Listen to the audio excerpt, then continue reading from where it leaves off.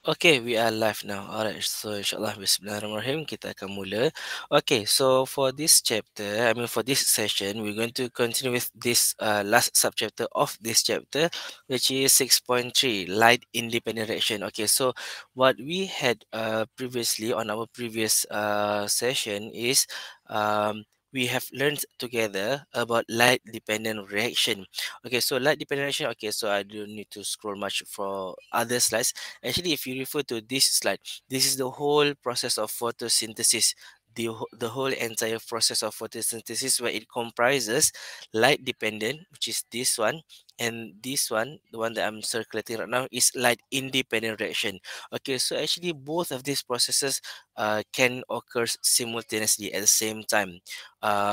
But of course, being the light dependent reaction, it only can take place during the day.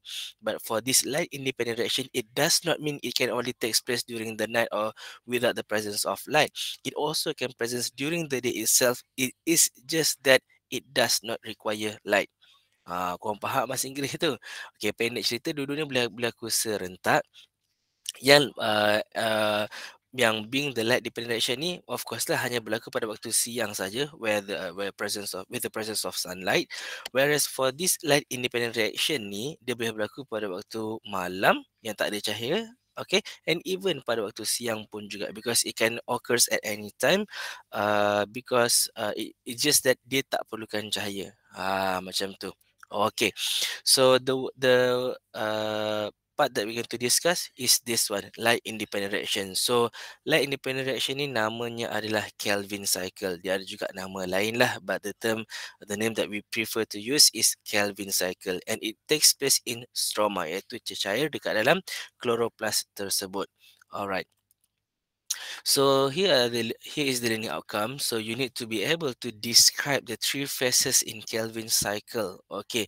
So dalam Kelvin cycle ni, yang satu sekitaran yang one flow of cycle ni, actually it comprises of three cycles. Ada tiga cycle. What are the cycles? Carbon fixation, reduction, and regeneration of RUBP. Apa RUBP tu? Soon we're going to look on to that one.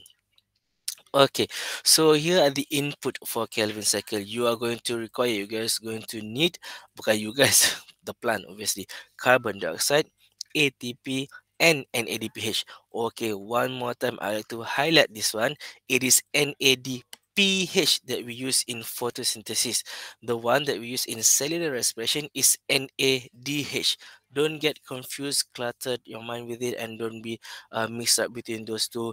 When it is photosynthesis, nama pun P kan, photosynthesis, it requires NADPH. By coincidence lah, nama ada huruf P dekat situ pada photosynthesis. Yang start pada huruf P juga.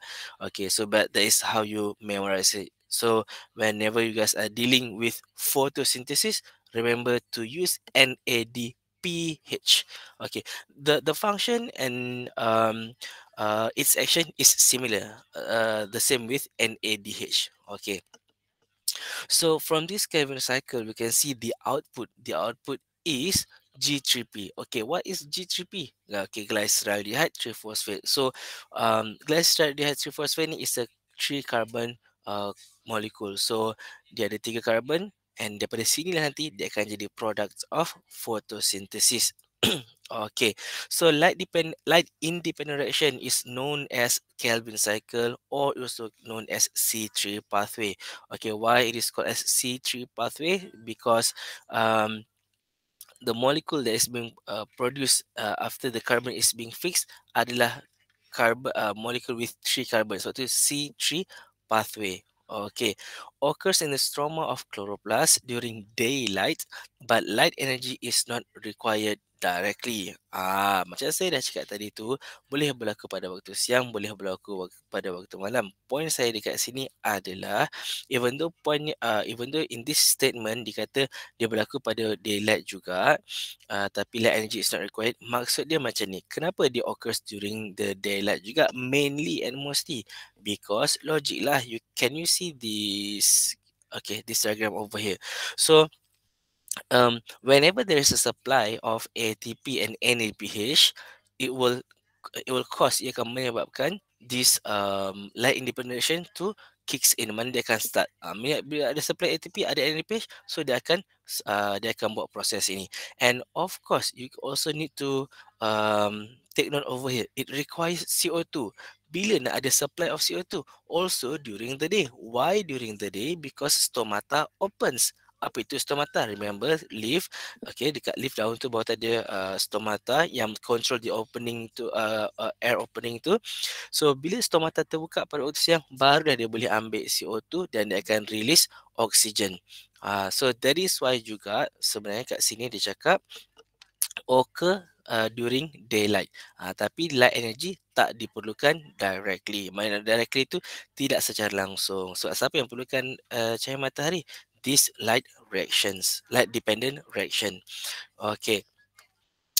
It requires only CO2 reduced to organic molecule via carbon fixation. Okay, we're going to look onto this step soon. Okay, NADPH later will be reduced to NADP plus. NADP plus, and it is called NADPH ni adalah reducing agent. Apa itu reducing agent? Dia sendiri akan mengalami oxidation sebab dia lah yang akan hilang hidrogen ion tu. Nampak asalnya daripada NADPH, dia hilang H tu menjadi NADP+. So bila dia ni hilang, loss of electrons, dia mengalami oxidation. Dia tu mengalami oxidation. Dia menyebabkan orang lain reduced. Maknanya dia bagi dekat orang lain. So bila orang lain tu dapat it's being reduced lah. Sebab tu dia adalah agent apa? Reducing agent. Dia adalah agent yang menyebabkan orang lain mengalami reduction. Dia paksa orang lain terima. Okay. So nama lain juga bagi NADPH ni adalah electron carrier. Dia yang bawa elektron. Bagi ke orang elektron. Kalau NADP plus, electron acceptor. Dia yang going to terima, accept the electron soon. Okay. And ATP as the source of energy. Okay, ada orang nak cuba masuk. Okay, saya dah provide. Alright. Sorry. Okay, so and then what is the importance of this cycle? To convert carbon dioxide to complex organic compounds such as carbohydrates. So itulah tujuan utama dia. So apakah contoh-contoh product of photosynthesis ni for carbohydrates ni? Dia nak kena hasilkan glucose, sucrose, dia nak kena hasilkan starch, dia nak kena hasilkan fructose. Contoh macam whenever you guys eat fruits, sweet fruits, contoh sweet fruits tu macam fruit that taste sweet, contoh macam mango apa semua tu ada deposits of sugar, of course. So where does it come from? From photosynthesis, because the fruit itself dia tak menjalankan photosynthesis by itself. Macam tu. Alright, so menarik kan? Alright, so here we're going to look at Kelvin cycle yang akan menghasilkan sugar, dan daripada sugar tu dia akan simpan dekat dalam buah untuk bagi korang makan. Okay. So yang susah payah tu pokok, yang manis-manis tu korang. Okay. So now we look at Kelvin cycle. Yes, these plants akan mengalami proses photosynthesis yang banyak step yang pening. Untuk kemudahan siapa? Kesenangan siapa? Kesedapan siapa? Korang tahu sedap kan? Sekarang korang rasalah susahnya sikit untuk tahulah how do you got the sugar in your fruits. Okay, not just fruits, other foods as well, such as rice dan sebagainya, of course. Okay, so the three phases are carbon fixation, reduction, and regeneration of carbon dioxide acceptor, which is called as RUBP. We're going to look onto that soon. Okay, so this is the entire cycle of Kelvin cycle. So you start with accepting carbon dioxide over here. Carbon dioxide will be combined or will be combined with ribulose bisphosphate. Yang namanya RBP tadi tu namanya ribulose bisphosphate. Okay, I try to maximize this sekejap. Okay, ribulose bisphosphate. And then from this combination of these two, it will produce a very short-lived intermediate. Mana intermediate sangat sekejap tempoh hidup dia, tak ada nama pun. Sebab soon after that, dia terus form 3-phosphoglycerate. So it's a 3 carbon compound. Sekejap lagi kita akan saya beritahu secara detail. And then from this compound, from this molecule, it will be converted into this molecule, converted into this, and from this molecule, it will continue the cycle. But what I want you to take note here is that the number of the molecule. Ada berapa molekul terlibat? Okay, let us look one by one carefully over here. Meh, meh. Okay, the number 3 over here, it does not represent the number of the carbon. The number of the carbon, we know for carbon dioxide only satu sahaja. But how many CO2 is being required? Tiga. Alright, okay. So ada tiga. So these three means 3 CO2 bind with 3 RUBP. That is what it meant. Okay. And here, short-lived intermediate. How many short-lived intermediate is being produced here? Also 3. So basically, we have a 5 carbon molecule. Okay, 1, 2, 3, 4, 5. Okay, this RUBP have 5 carbon. Bind with one carbon from CO2, bind jadi 6 carbon kan. So nampak ni, dia jadilah 1, 2, 3, 4, 5, 6. This short-lived intermediate has 6 carbon, but later soon enough is going to be split into 2 menjadi 3 carbon molecule, namanya 3-phosphoglycerate. But how many of these 3 carbon molecule? Ada 6. Why ada 6? Because you start with 3 yang ada 6 3 molekul yang ada 6 carbon ni, so each satu ni split jadi 2. So daripada 3 jadilah 6.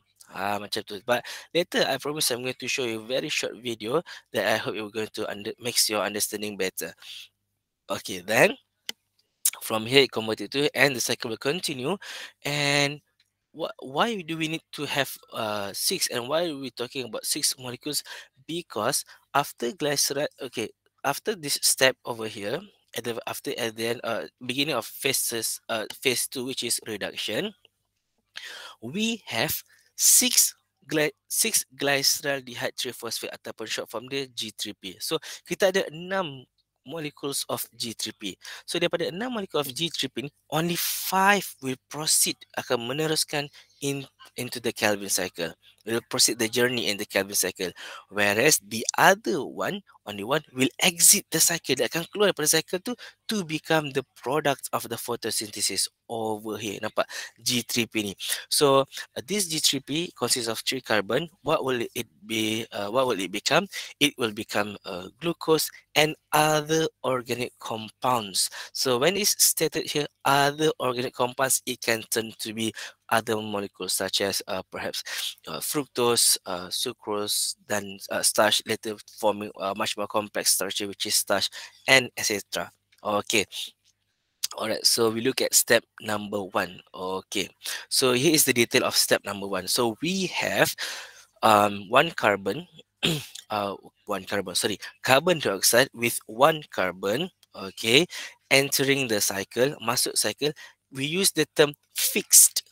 Fixed tu maknanya dia digabungkan lah, dicantumkan lah with RUBP. So satu CO2 gabung dengan satu RUBP menjadi satu short-lived intermediate with having 6 carbon, and that 6 carbon being split into half menjadi 3 carbon molecule, nama dia 3-phosphoglycerate.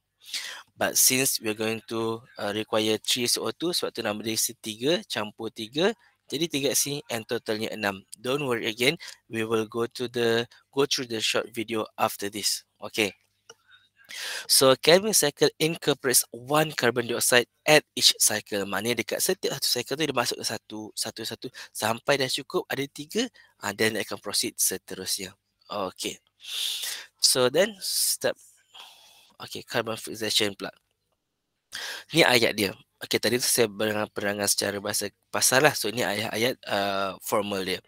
CO2 combined with 5 carbon sugar molecule, which is ribulose bisphosphate. So ejaan dia macam ni. And ni adalah nama simbol dia. Simbol dia nak ditulis RUBP ni mesti semua huruf besar except the small letter U. And please take note again, it is bisphosphate. Bukannya bi, bukannya di dan sebagainya. Okay, I know certain references might have different spelling or different term, but this is the term that we use for matriculation syllabus, bisphosphate. Okay, and then it is catalyzed. This process nak cantumkan carbon monoxide dengan RBP ni is catalyzed by an enzyme. What is the name of the enzyme? Namanya adalah Rubisco. This is the short form of the name of the enzyme. Okay, but you must be able to know and write the full name of the enzyme, which is, ini nama dia, RUBP. So dia nak catalyze ke RUBP kan? RUBP, carboxylase dash oxygenase. Please remember this name. Okay, and this style of writing juga, cara nak tulis dia, carboxylase dash oxygenase. Okay, so then this will form a 6 carbon intermediate that is short-lived because it is unstable. Dia tak stable. So pendek ceritanya, CO2 campur RBP jadilah 6 carbon intermediate that is short-lived and unstable. It is catalyzed by Rubisco. Okay. And then the 6 carbon intermediate immediately splits in half, forming 2 molecules of 3-phosphoglycerate ataupun nama short formnya PGA with a 3 carbon each. Okay, along the process, you may encounter certain names and terms that are similar or familiar to your ears. Similar to what? Similar to cellular respiration. Ya, dalam cellular respiration, especially dalam glycolysis, we have these names juga. We also have 3-phosphoglycerate, 1,3-bis phosphoglycerate. We also have glyceraldehyde 3-phosphate as well. So don't get confused. So my quick hint is that dia slightly reverse. Kalau dalam cellular respiration tu kan, you guys start with this dulu, step number 6, blah blah blah, macam tu. Alright. Try to compare with glycolysis. So my instruction, my hint to you is that you can start to compare with side by side. Tengok sebelah-sebelah. Okay, glycolysis macam ni nama dia. This chemical cycle macam ni nama dia. So you will notice the difference and you will be more alerted next time. Okay, so then there is the first step, first phase, which is carbon fixation. Alright, and then jadi besar sangat. Okay, reduction phase number 2. So 3-phosphoglycerate tadi yang after short-lived tu dah split into half tu yang jadi 3-phosphoglycerate. The 3-phosphoglycerate will be phosphorylated by ATP, forming 1,3-bis phosphoglycerate. Cara tulis dia macam ni. Okay, what happened here? Okay, remember the term phosphorylated and please use this term. Okay, dephosphorylated, kalau saya tambah DE dekat depan, means kita buang phosphate. If phosphorylated means kita tambah phosphate dekat dia. So siapa nak bagi phosphate dekat dia? ATP. Where does this ATP comes from? Kau dah lupa ke? Dah tak ingat ke? Check balik dekat sini. This is the ATP that is being supplied by the light dependent reaction. So dia bagi ATP untuk digunakan dekat sini by the Kelvin cycle. So that's how and why you can see the involvement of ATP over here. Function dia ATP ni nak bagi satu fosfat dekat 3-phosphoglycerate supaya namanya sekarang jadi 1,3-bis phosphoglycerate, BIS ya.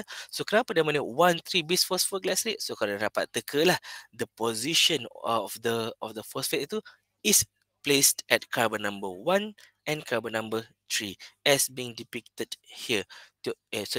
So ni adalah dia bubuh dekat carbon number 1 and ini adalah carbon number 3. So 1,3-bis phosphoglycerate. So you also can see 6 ATP is being ayat saya macam ni. ATP being dephosphorylated. So dia hilang phosphate to become ADP. Ayat lain yang korang boleh pakai, korang terangkan ini pula. 3-phosphoglycerate phosphorylated to become this. Yang dia ni dephosphorylated to become this. Macam tu. Okay. I've gone through this slide. No, I haven't. Okay, so this is a continuation. Oh, sorry. Yang bawah. Ayat atas dah. Bawah ni belum. Okay. Each 1,3-bis phosphoglycerate later will be reduced by an ADPH and loses a phosphate group to form glyceraldehyde 3-phosphate. So basically, this step is over here. So tadi kita Sembang ni jadi ini. Now we are talking about this one becoming this one. 1,3-bis phosphoglycerate becoming glyceraldehyde 3-phosphate. Okay, so each 1,3-bis phosphoglycerate tadi tu dia being reduced by NADPH. Okay, reduce. Reduce tu apa? Oil rig. Oil rig. Reduction is gain. Oh, okay. Ada masuk masuk. Oil rig. So reduction is gaining of electron dan hydrogen ion. So maknanya kita tahu 1,3-bis phosphoglycerate ni reduce, maknanya dia gain, dia dapat hydrogen. Dia dapat hydrogen ion. Okey, untuk jadi apa? Untuk jadi glyceraldehyde 3-phosphate. Okay, and also NADPH ni reduced by NADPH, and they also will loses a phosphate group to form glyceraldehyde 3-phosphate. Okay.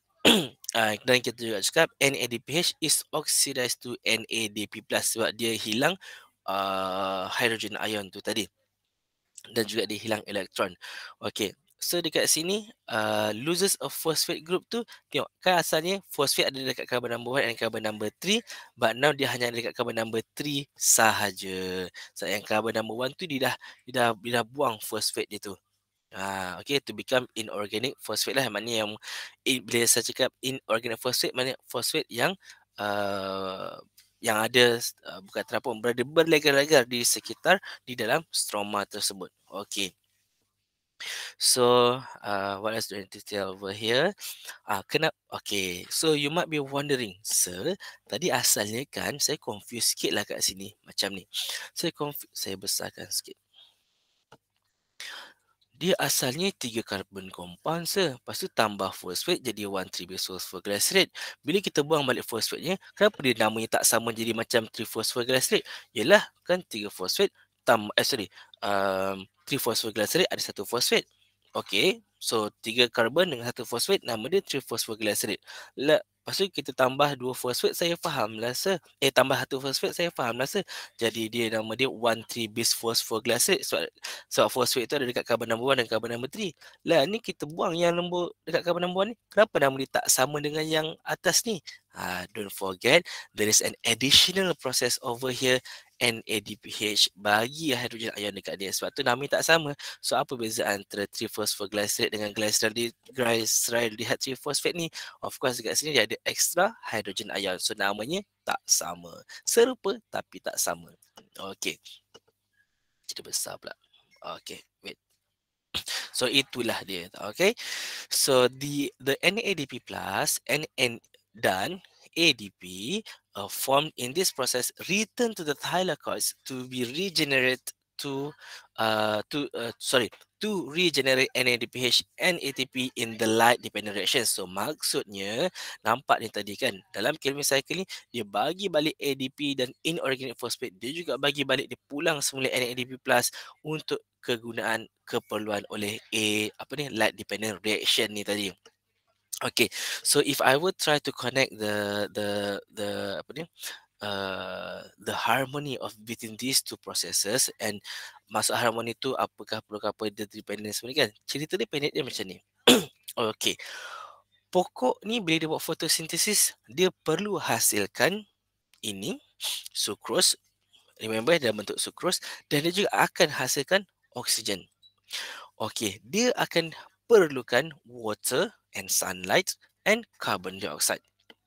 So, what happen is that, so dalam light dependent reaction dekat sini, air ditukarkan kepada oxygen with the help of the sunlight, and we have learned the process along way before ni, dan dia memerlukan NADP plus dan ADP. Kalau katalah soalan tu dia cakap, what will happen kalau pokok tu diberikan racun, yang di mana racun itu akan memberhentikan ataupun menghalang proses Calvin cycle. What will happen to the plant? Jawapan dia mudah. You need to start your answer with there is no ADP and inorganic phosphate to be cycled or to be supplied kepada dia ni, and there will be no NADP plus being supplied to the light reaction. Why? Sebab apa? Sebab tak ada siapa nak tukarkan ATP jadi dan ATP jadi ADP. Tak ada siapa nak tukarkan NADPH jadi NADP+. Macam tu gitu. So bila tak ada, reaction ini pun tak boleh berlaku. So photosynthesis pun tak boleh nak berlaku lah juga. So macam tu. So sekarang kita dah faham lah. Dan apa akan jadi? Oh, ATP dan NADPH jumlahnya sangat tinggi. Sebab tak ada siapa nak pakai dia. Macam tu. Okay, the question can be twisted into that way. Okay, so for every, now we're going to talk about the numbers. So for every 3 carbon molecules that enter the cycle, there are 6 molecules of G3P formed. Maksudnya kat sini, tengok ni. Setiap 3 CO2 yang masuk, dia akan fixed with RUB, 3 RUBP by Rubisco. Okay, dengar saya baik 3 CO2 fixed with, dia digabungkan dengan ini. Bukan dia bergabung dengan Rubisco. 3 CO2 fixed with RUBP by, oleh siapa? Oleh the enzyme that catalyze the reaction. Name of the enzyme is Rubisco. Nama penuhnya ribulose RUBP carboxylase oxygenase. Okay. Menjadi ini dan ini. So setiap 3 ni, 3 CO2 dan 3 RUBP akan hasilkan 6 3-phosphoglycerate.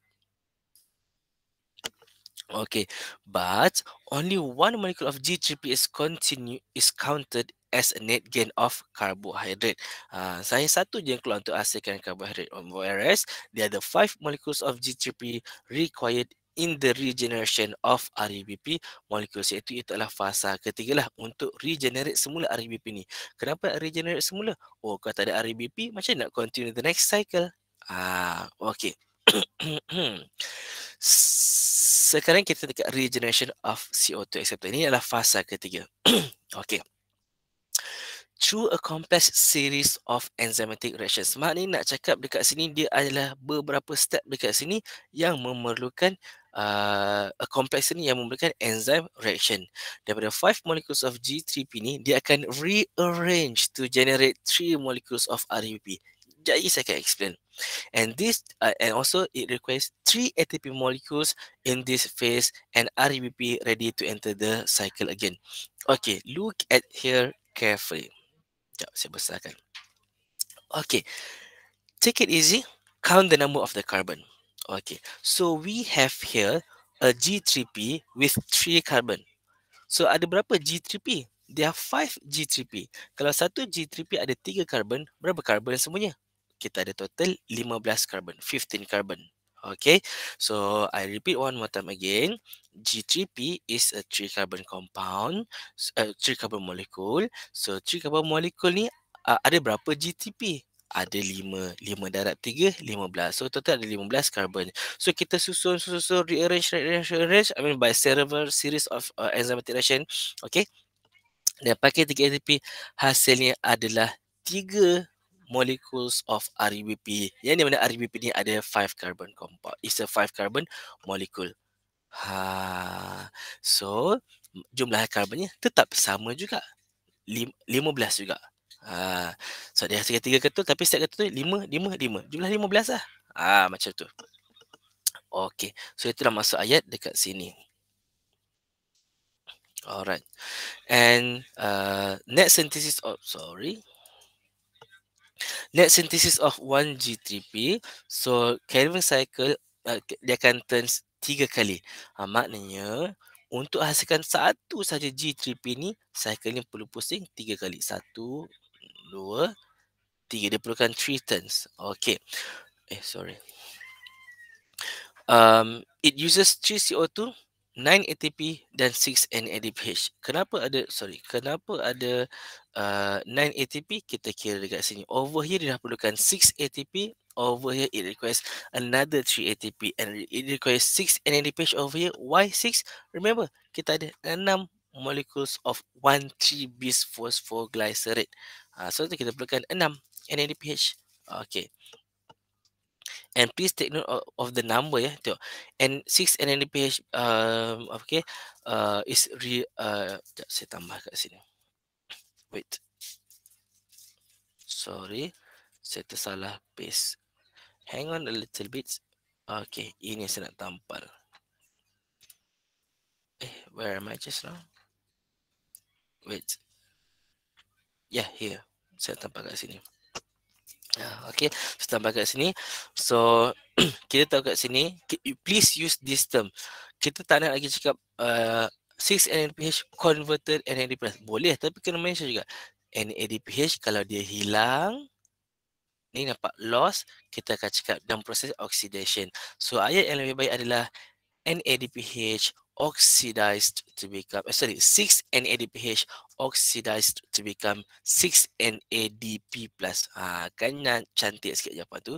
Oil rig, remember, oxidation is loss of hydrogen ion or electrons. Okay, so we've done with this one. We also go on to this one. Okay, so dia perlukan 6 NADPH. G3P produced by Calvin cycle, okay, dia akan become the starting materials for metabolic pathway to produce carbohydrate, amino acid and lipid juga. Sebab kat sini lah dia akan hasil carbohydrate, amino acid dan lipid. So for this one ni easy je lah. Synthesis of one glucose, dia akan perlukan berapa cycle. Glucose ada berapa carbon? Glucose ada 6 carbons. So bila 6 carbon, tengok ini G3P ni tadi hanya ada 3 carbon. So dia perlukan 2 ketul G3P. So 3 carbon, 3 carbon. So kalau nak hasilkan 1 G3P, perlu 3 kali pusing. Kalau kita nak hasilkan 2 G3P untuk hasilkan 1 glukos, berapa kali pusing? Jawapan dia 6 kali pusing. Boleh faham? Saya ulang lagi sekali. Ini G3P ni baru ada 3 karbon. Bila kita nak buat glukos, glukos dia ada 6 karbon. So maksudnya kita perlukan 2 ketul 2 ketul G3P ni tadi. Nampak? So bila kita kalau nak hasilkan seketul G3P ni dah pusing 3 kali. So kalau kita nak 2 G3P pusing berapa kali? Dia pusing 6 kali. So jawapannya 6 turns. So it will uses how many CO2? Kalau satu turn, one turn uses this, kalau 3 turns use this and this. Kalau 6 turns berapa? Darablah 2 semua ni. Gitu. So we've come to the end of this Kelvin cycle. So maknanya juga kita dah habis chapter photosynthesis. Alright, so insyaAllah this diagram is a very good diagram for the overall summary of photosynthesis by focusing on the Kelvin cycle itself. So kita nampak phase 1, carbon fixation. Apa maksud carbon fixation? CO2 ni is being fixed dengan ini. CO2 tu being fixed. Okay, so ini adalah ni phase 2 reduction. Ini yang biru gelap ni adalah phase 3 regeneration of RUBP. Okay. Apa lagi saya nak cakap? Okay, dia tadi saya dah mention kan, nama lain bagi Calvin cycle ni ada C3 pathway kan. Kenapa? Sebab first product dia, which is this one, adalah 3 carbon compound. Sorry, 3 carbon molecule. Saya share satu dengan compound. Okay, so sekarang ni seperti dijanjikan, saya akan tunjuk video dekat korang. So how I'm going to run this session, saya akan bagi korang tengok video ini. Saya akan play one time. Lepas saya akan play lagi sekali with my own voice, with my own instruction. Okay, first tengok sahaja dulu. Okay. Calvin cycle. The process of Calvin cycle takes place inside the stroma of chlorophyll. It is also known as light independent phase. Solar energy is composed of various colors. The Calvin cycle consists of a series of reactions that reduce carbon dioxide to produce the carbohydrate glyceraldehydes 3-phosphate. The cycle consists of 3 steps: carbon fixation, reduction, and regeneration. The first step is carbon fixation. In this step, carbon dioxide is attached to ribulose 1, 5-biphosphate, resulting in a 6-carbon molecule that splits into 2 3-carbon molecules. The second step is sequence of reactions using electrons from NADPH and some of the ATP to reduce carbon dioxide.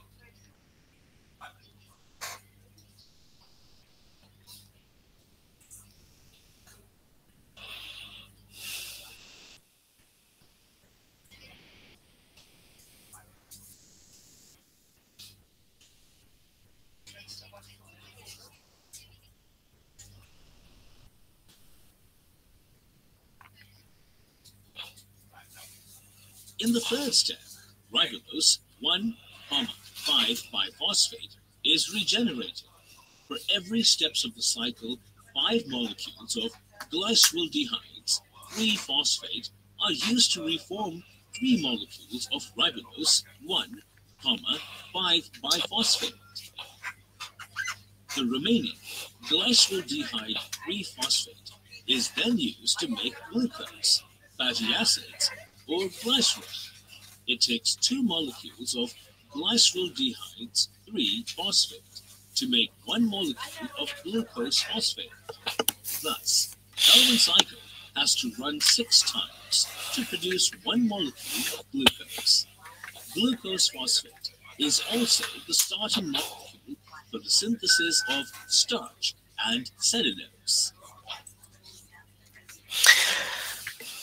Okay, so I'm going to run again this video, but this time with my own voice narration. Okay, so I'm going to put it onto mute. Okay, so let's play the video again. Alright, so Bismillahirrahmanirrahim. So this video is trying to tell you that this is a process of photosynthesis focusing on the light independent reaction. So you can see here, sekejap, apa dia laju sangat tadi? Okay, so dia perlukan carbon dioxide, water and energy which is the sunlight. So this sunlight ni kita tahulah dia akan later absorb the photon of light. Semua tu kan green, red, yellow. Semua tu dipantulkan balik except green yang semua tu diabsorb except green. Okay, so ini adalah dalam sel tersebut. Dalam sel tu ada organel namanya chloroplast. Dalam chloroplast ada ni lah thylakoid. So wait, apa laju sangat dia ni? Aku ingat cakap laju. Okay, so this is the thylakoid inside the chloroplast. So this is the thylakoid membrane. So dalam thylakoid ni namanya thylakoid space. So yang gelap-gelap macam pikiran korang tu, gelap-gelap ni adalah stroma. So what is this lightning strikes ni? So this is photons of light. Okay. So photons of light akan digunakan oleh light dependent reaction. But itu bukan apa yang kita nak bincang sekarang, because title things yang kita nak bincang sekarang adalah Kelvin cycle. So Kelvin cycle ni pasal light independent reaction. Okay, kita tengok lagi.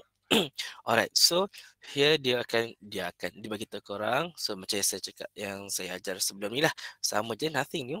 Okay. So it's just that I want to show you guys. So daripada RBP, seketul RBP ni dia akan fix dengan seketul, saya cakap seketul untuk bagi korang faham, actually 1 molecule of carbon dioxide fixed with 1 molecule of RBP to form the short-lived intermediate. This is the short-lived intermediate. And remember this process, this process is catalyzed by the enzyme. Nama enzyme tu adalah Rubisco. Nama penuhnya adalah RUBP, carboxylase oxygenase. Carboxylase dash oxygenase, nama penuh dia. Okay. And then korang tengok, start play. And then korang tengok, so it splits into half, into 2. Lajunya. Wait. Okay, so dia split into, dia lah unstable. So dia akan split into half. Okay, so bila split into half, okay, please take note number here.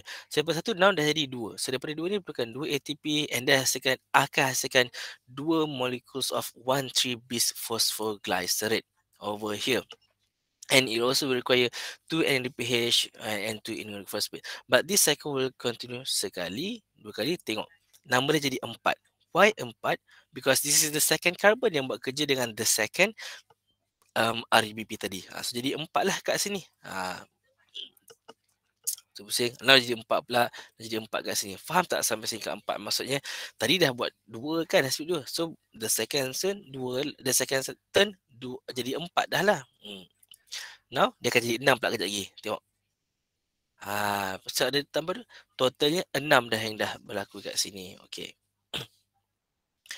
So daripada 6 ni, hanya 5 saja yang continue, 1 yang akan keluar sebagai produk. Ni ditambahlah. Okey. Oh, sorry. Okey, so apa lagi dia nak cakap dekat sini? So yang ini akan 1,3-bis phosphate ni akan continue. So yang ni nak cakap daripada Kelvin cycle. Okey, jadi ini yang saya nak cakap tadi, jadi glukos. So ini adalah 1 G3P tadi. So kita perlukan 2 G3P untuk hasilkan glukos. Sebab tengok glukos ada berapa karbon? 1, 2, 3, 4, 5, 6. Glukos 6 phosphate. Glucose phosphate. So nak hasilkan sugar yang lain, nak hasilkan sucrose, kita perlukan 2. Okay. So that's why kita cakap tadi diperlukan 6 cycle. Kenapa perlukan 6 cycle atau 6 turns? Sebab nak hasilkan satu ni dah 3. Ya betul, 3 turns. Ini another 3 turns. Jumlahnya berapa turns? 6 turns. Okay. So untuk daripada ni kan boleh jadikan starch dan other cellulose dan other molecules yang other komponen-komponen yang lain. Okay, so itu sahaja. That will be all for our session for this time. Alright, so insyaAllah I'm going to stop the recording first. Should you have any question, you may ask me. Okay, saya nak stop recording dahulu. Okay, so